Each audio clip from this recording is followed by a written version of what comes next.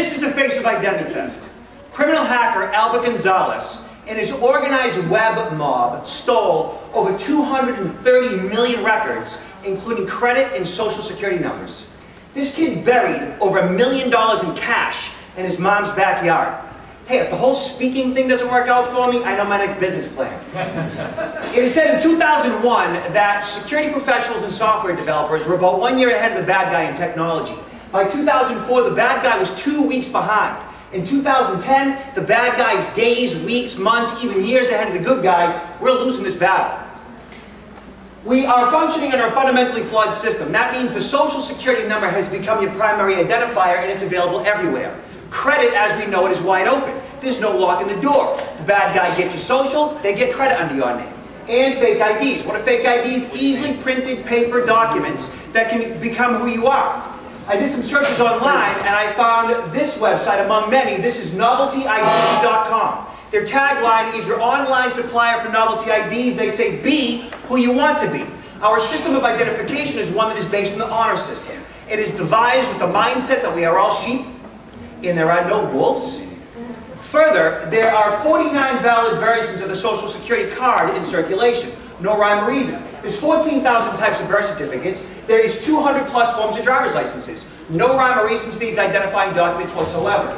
Further, 14 states are now producing forms of ID with no photograph on them like third world countries. Additionally, please tell me, what is a handwritten signature?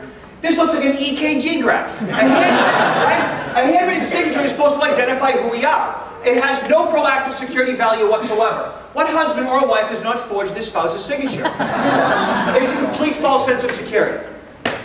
And then public records. The Government Accountability Office estimates that as much as 28% of our records are public. That means death, birth, and marriage certificates, deeds and titles to homes, all with personal identifying information, are now available to the world. 28% of them are online. It used to be you had to go to the State House and City Hall to get these docs. Now they're everywhere. They're all over the internet. I did some searches online, and I found the quitclaim deed for Porter Goss. Who's Porter Goss? He's the former director of the CIA. Here is Porter Goss's signature, his social, his wife Mary. I blacked them out. This is their private information available online to the whole world. If the former director of the CIA social's online, where's yours? What's happening is enterprise networks are becoming harder. Enterprise networks are your big banks, your major corporations that invest millions in hardware and software and the information security professionals to protect their data on their servers, which essentially is our information that they harbor. And as enterprise networks spend all of this money and these resources, what's happening is unprotected networks are sniffed out by the hackers. Unprotected networks are the small to medium businesses, the moms and the pops. It's you and I. It's that unprotected wireless connection to the internet that you have at your home or your office that then becomes the path of least resistance for the bad guy to get into the bank's server. They're going after you now.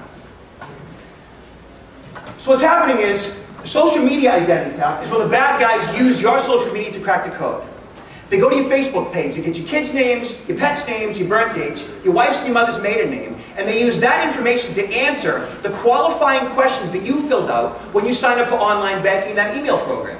This information allows them to reset the password on your social media and on your online accounts. Peer-to-peer file sharing is software you download and install on your computer that allows you to get free pirated music, movies, and software from other people's PCs on the peer-to-peer file sharing network.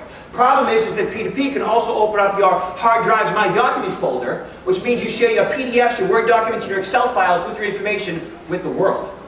Phishing is emails that we receive that look like they're coming from Bank of America, PayPal, AOL, your bank, that look legitimate. The whole idea behind them is to get you to click on links like this one that says click on www.bankofamerica.com. And you would think if you click on that link it brings you to your bank, but in fact it brings you to a spoofed fake website designed to steal your credentials. The Nigerian 419 scams work so well because people are often naive, gullible, and sometimes greedy. Fishers made $9 billion last year. Developing countries like China and India are now providing scammers with fresh meat. Scams that you and I might have fell for 5 years ago, they're falling for today. And spyware is commercially available software, also in the form of a virus that when installed on your PC, allows the bad guy the option to record all your emails, chats, keystrokes, and websites visited. They can see every single thing that you do on the computer if you go to the wrong website, click the wrong link. A 14-year-old from Romania can remotely control your computer all day long, might be doing it right now.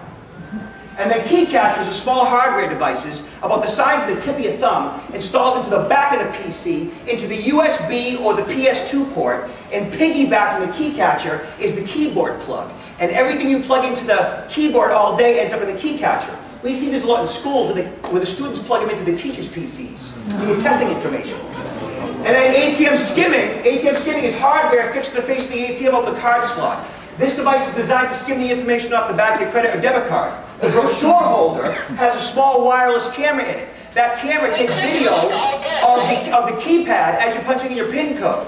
What you always have to do is cover up the keypad with your other hand. And then ATMs on eBay. Did you know you can buy an ATM on eBay? Criminal hackers and identity thieves are snapping these things up left and right. This one is $612. Anybody can get into the cash dispensing business, deploy them in hotels and restaurants, and skim our information. And how do you like apples?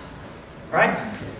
This ATM right here is sitting in my garage. I bought this off a guy named Bob at a bar in Boston for $750 off of Craigslist. Bob, however, forgot to clear off the ATM's logs, which meant when I got this thing back to my office, it had over 1,000 credit and debit card numbers on it. Oh. ATM security begins with a guy named Bob at a bar in Boston. How do you like them apples?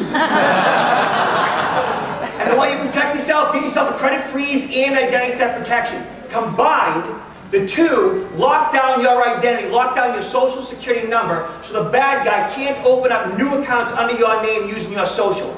I am Robert Siciliano at robertsiciliano.com. That's 20 slides, 20 seconds each, in 6 minutes and 40 seconds, and that's how it's done.